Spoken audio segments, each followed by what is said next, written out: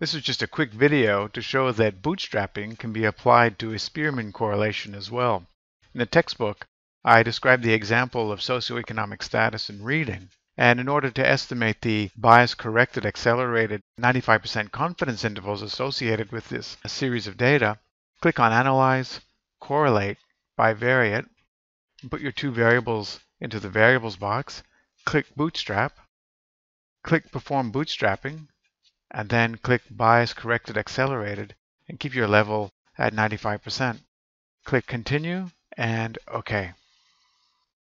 And within a few seconds, depending on how fast your computer is, the correlation analysis has been conducted.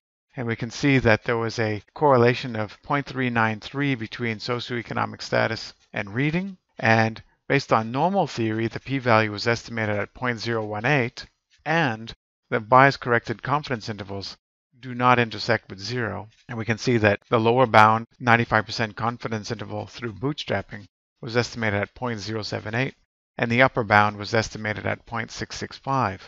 And again, because these confidence intervals do not intersect with 0, or stated alternatively, because both of the lower and upper bounds are positive, or in the same direction, we can state that the correlation was statistically significant, p less than 0.05, which is also what this p-value here through normal theory estimation is saying.